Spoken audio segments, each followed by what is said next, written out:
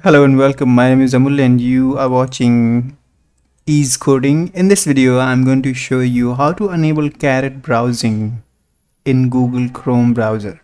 So you might have heard incognito private browsing, but this is Caret browsing, which is mainly for people who cannot use a mouse for some reason or cannot see the screen. They are solely reliable on what computer says. Okay, so this is accessibility feature, and every website that is targeting disabled people should have accessibility ready website. So this is Caret browsing in Google Chrome. To enable it, you simply press F7 on the keyboard.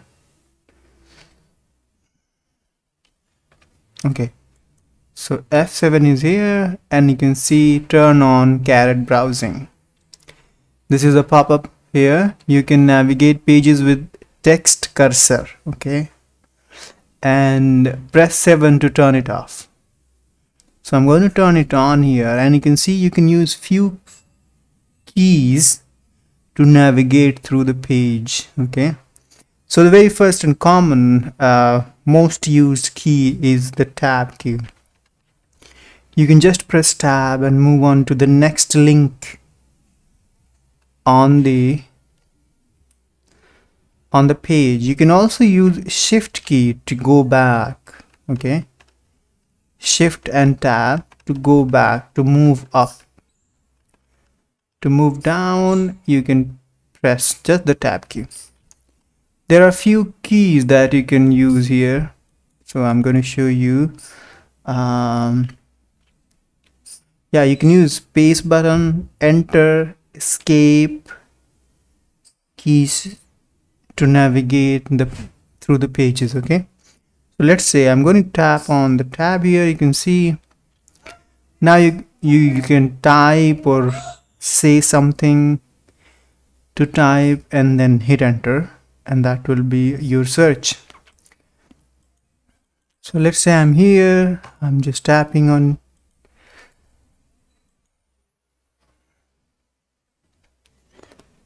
So that's you can see this is the menu. If I press spacebar, that will work.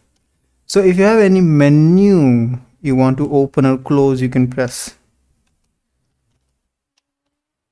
you can see, and then tap escape to just come out of that.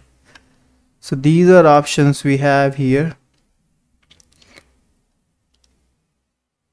You can see now I can tap on or press the space bar to see the feature of this particular button here now, and you can see here as well. So you can go to these options and press enter to navigate to that particular page.